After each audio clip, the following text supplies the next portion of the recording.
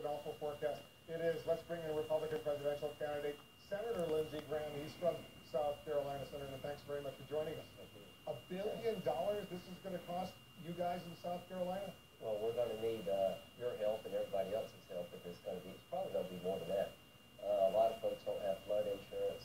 There's a bridge between Charleston and Georgetown that I very much worry about. If that bridge goes, and you really cut those people off from, from traveling. So this is the worst is yet to come, I'm afraid. So that's a lot of money. So you want federal aid to help your state? Yeah, I was just on the phone with the vice president. He called. We're all working as a team.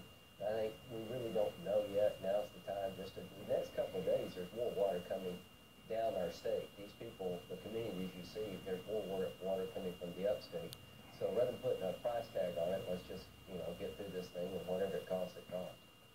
Your critics are already saying you want federal funding to help the people of South Carolina, but correct me if I'm wrong, you voted against that federal funding package for the folks in New Jersey during Hurricane Sandy.